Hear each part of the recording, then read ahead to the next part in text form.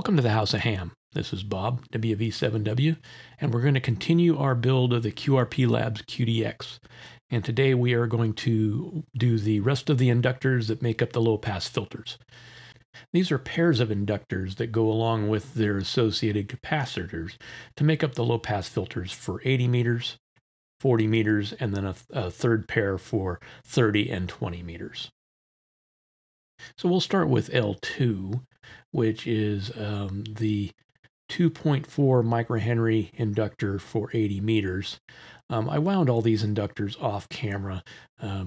Once you've seen a toroid getting wound, the rest of them is kind of like watching paint dry, so I figured I would not subject you to that. So we'll go ahead and put it through there, and as always, we need to make sure that as we're doing it, we get a good solder joint. Now, I did tin all of these beforehand, so they solder pretty easy. So solder them up, make sure you got a good joint, and then go ahead and trim off. So the next one is going to be L6, and L6 is the 2.88 microhenry inductor, and that's also for 80 meters. And both of these are on the T37-2 red cores.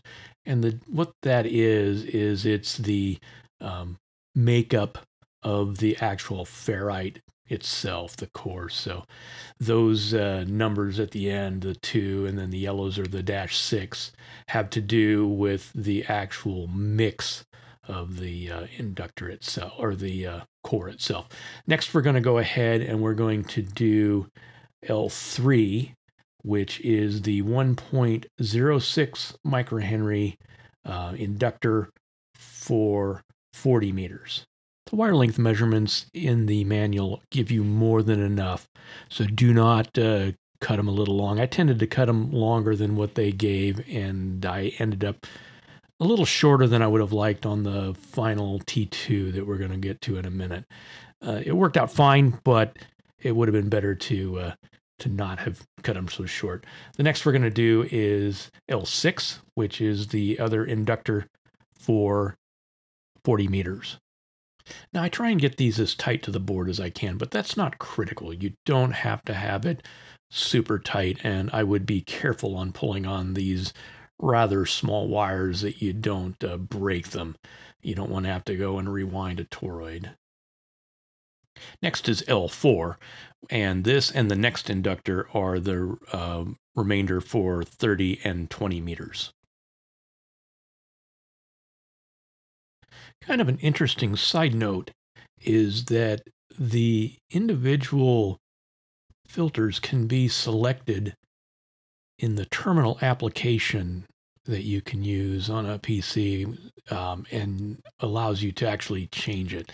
Now, I wouldn't recommend doing this unless you really know what you're doing, but it is possible, and there's even some talk about maybe being able to use that to do different bands than what are currently supported. And the final inductor for our low-pass filters is L10, which is also for 20 and 30 meters, and it is a 525 nanohenry inductor. And one last point of interest is the diodes D6 and D3 in the case of the low-pass filter for 30 and 20 are the pin diodes that actually switch in each of these low-pass filter networks. So that's how each of these gets turned on and brought into the circuit. So the next step is to wind the 3 wires, which are made of the remainder of the 28 gauge magnet wire. A little shorter than I would have liked. I talked about that a few minutes ago. But basically, you put these together, and this is kind of how they recommend you do that. And you're looking for about 60 turns for a 20 centimeter length of wire. This is a little less than 20 centimeters, so I did about 50 turns. They say it's not critical, the actual number of turns, but this will make up the tri-filler windings for T2. And you'll notice I've already wound this. Again, it's just 10 windings. It's like winding any other toroid other than it's 3 wires twisted together.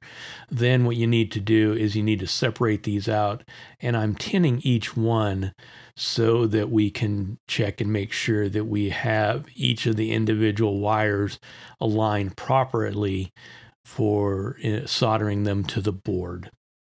Now that we got the wires tinned, we need to check the continuity between each of the leads and make sure that we have, like in the diagram, A goes to A, B goes to B, C goes to C, etc. So as you're teasing these out, make sure you align them so they're like in the diagram. I didn't get this right the first time. What you're seeing in the video here was actually after I had originally done it. I didn't capture it the first time on camera, so it looks like I got it right the first time. That's not true. And now we got to go ahead and mount this to the board. So make sure that you keep the wires in the correct order. It's a little bit tricky to thread all these through and keep the ones you've already got in as you move to the others. And I did have to trim off a couple ends that had a little solder blob on them just to make sure I got them in right. But once you get them in there and you can go ahead and get it soldered up, it would not be a horrible idea. I didn't do this, but it would not be a horrible idea to go and check the continuity again and make sure that everything stayed aligned. Once you get them in there, the 3 holes opposing each other are all in the same order they should be in. So you could check that again if you're not certain that things didn't move around on you as you were placing them. And then get them soldered up. Make sure again that you get a good clean solder joint. We are going to do some continuity checks in a moment to make sure of that, but it's a good idea to go ahead and make sure you got nice clean solder joints to begin with. So let's do these continuity checks. The checks themselves are the C, A, and B. Like I said, you want to check those now that you've got everything soldered to make sure you've got good continuity.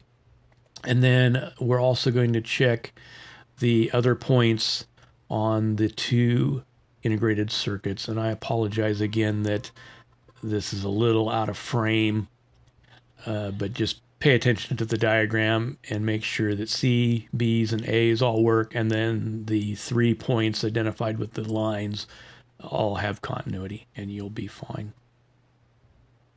And this will bring to a close our segment on the final toroids and T2. Next up, we're going to do the final assembly and testing of the QDX.